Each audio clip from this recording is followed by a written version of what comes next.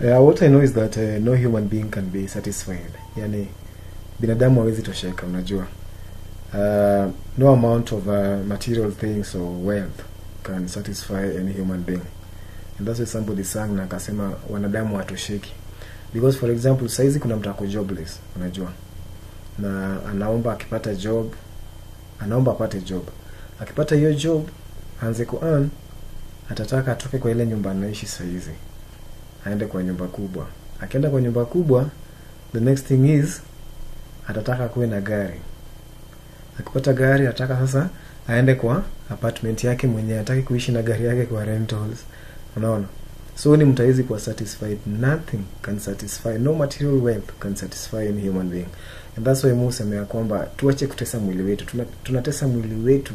Yani you don't have time for your body, no? You're not taking care of your body. Job every day, every moment. You don't have time to relax. Unajua? You don't eat well. You know kuna two extremes hapa hivi. Kuna watu wengine wanakula too much. Ni kama wanapigana na food. Unajua? But then sasa kuna wale wengine wakuli because they are ever busy. There's one thing that Musa says normally, that you should always take your food as your medicines. Or otherwise you're going to take your medicines as your food. You need to take care of your body. And remember one thing, you'll never be satisfied. Angalia hata watu wengine the richest people that we have around, you know, they are rich, they have like everything, but still they are still seeking to have more. And one thing that people confuse for true joy is having wealth. The measure of true joy can never be found in wealth or material things, you know.